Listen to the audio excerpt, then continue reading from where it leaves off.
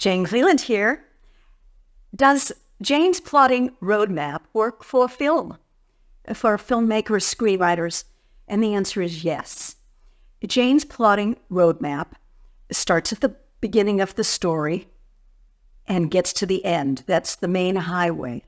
There are two secondary roads as well. Those are your subplots, two subplots. Generally, that's what you want. Fewer than that, overly simplistic. More than that, confusing.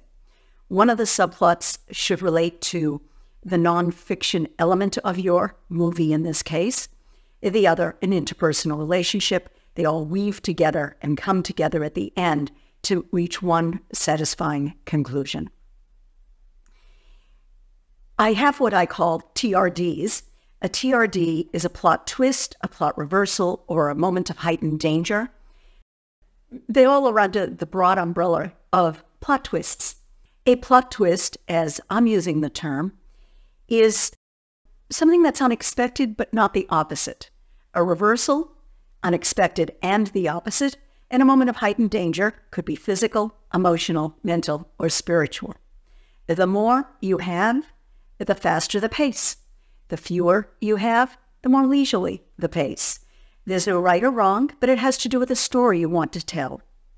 Can you see how this applies equally to films, to plays, and to book stories, memoir?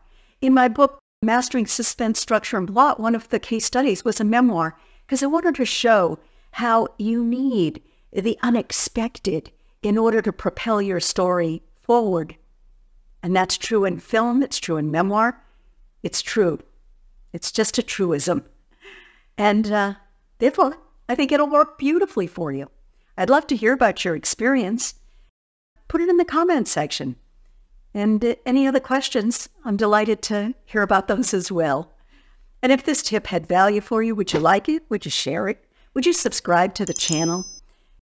It helps us open up features that makes these videos even more valuable for you. Thank you.